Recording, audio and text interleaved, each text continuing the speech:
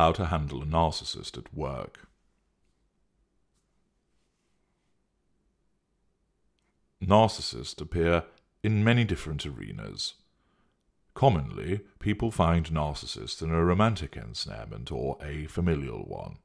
However, our kind also appear in social groups, as neighbours, as customers or clients, as club members, and in society as a whole. We also frequently appear at work.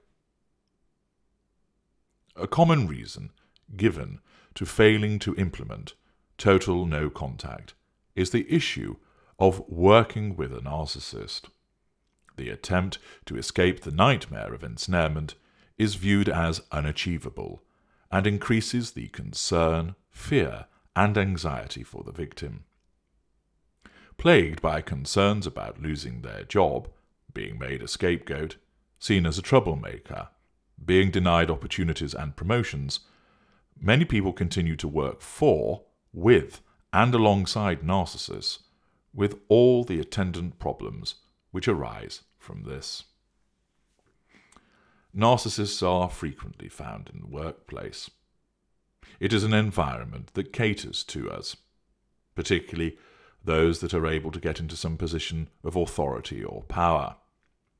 A prime place for the narcissist to assert control over other people, to bully, to persuade, to blackmail, to promise gain, to future fake.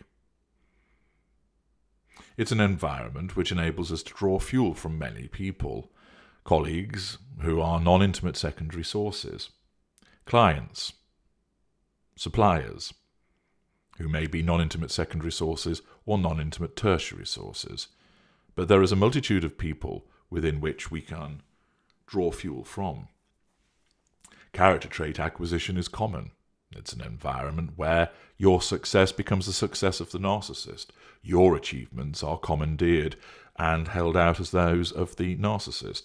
The narcissist takes credit for other people's work, other people's achievements. The narcissist rejects accountability by dumping work on other people, going missing when the chips are down, shirking work. In other instances, it's an opportunity for the narcissist to shine, working hard, trampling on others, climbing the greasy pole and pulling people above them off it and stamping on those beneath them. Of course, it provides us with residual benefits, the most obvious being the opportunity to earn, and earn more, to get our hands on bonuses at the expense of other people. In some instances, the criminal act of stealing from an employer, stealing from colleagues. It provides the residual benefit of a facade, access to information, access to opportunities, access to status as a consequence of climbing the corporate ladder. The work environment is festooned with narcissists and provides us with ample opportunity to obtain the prime aims. And for those of you that have found yourself involved with a colleague or boss who is a narcissist, it makes your life a misery.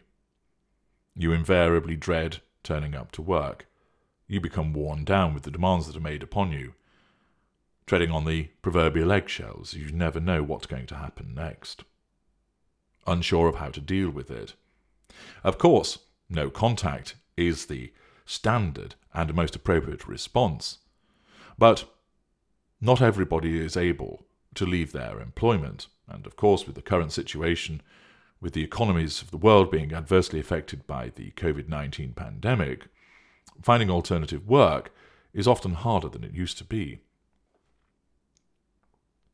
Furthermore, thoughts of why should I leave a job that I otherwise enjoy were it not for this individual? Or, what I do is highly specialised. It would mean uplifting my family to move somewhere else to pursue an alternative job. And whilst, of course, consideration should always be given to no contact and basically leaving and working elsewhere, because that will cure the problem, it is not something that can necessarily be immediately done, and many people even struggle with countenancing such an idea, regarding it as unfair, inappropriate and not something that they can do. What then can you do where you're ensnared with a narcissist at work? How can you handle that narcissist? Well, fortunately for you, as a consequence of my unrivaled expertise and insight into narcissists generally, and of course those that I have interacted with and observed in working environments, the way that they have operated, the way that they behave with regard to their victims, I am able to provide you with added insight with regard to the field of narcissists and narcissism, and I have developed a comprehensive assistance package which addresses a wide range of matters in an easy-to-understand manner, with practical advice and tips which have been successfully used by individuals working with narcissists, all based upon my unrivaled understanding. The assistance package, which you can access using the link in the video description, covers the following areas for you. Handling a workplace narcissist as part of your no-contact regime. Dealing with the issue of scapegoating. Common manipulations that the narcissist will use in the workplace and how you can counter them. Whether to complain about the narcissist's treatment of you, and if so, who do you complain to, and how do you do it? How to handle the issue of requiring a reference where a narcissist is involved. Handling adverse appraisal outcomes given by a narcissist. How to address communication with the narcissist within the workplace setting. How to handle harassment issues arising from the narcissist's behaviour. How to deal with a narcissist who is a peer. How to handle a narcissist who is a subordinate to you. Plus, much more groundbreaking and supportive information. This is what one user of, amongst many satisfied users, had to state about this assistance package. Although I had read books and articles about narcissists at work, they failed to provide the insider knowledge and practical guidance that I am used to receiving from Mr. Tudor. I find this material an outstanding resource of superior knowledge, quality and assistance for survivors of narcissistic abuse in the workplace. It consists of a set of audio files aimed at everyone who feels unsure and seeks expert advice on how to manage difficult situations where there is a mid-range narcissist or a lesser narcissist asserting control. It's also relevant to anyone who is looking for a job and may come across narcissists as a work colleague, boss or subordinate in the future. Part 1 explains the foundation of the narcissist's behaviour, being aware of the 3 forms of interactions and probable outcomes, and that is fundamental to enable you to control your behaviour when interacting with the narcissist. I use this knowledge in different contexts. Part 2 is about the impact the narcissist has on us and how we can respond. Mr. Tudor guides us in order to assess our own situation and then decide how to proceed. I found this immensely helpful.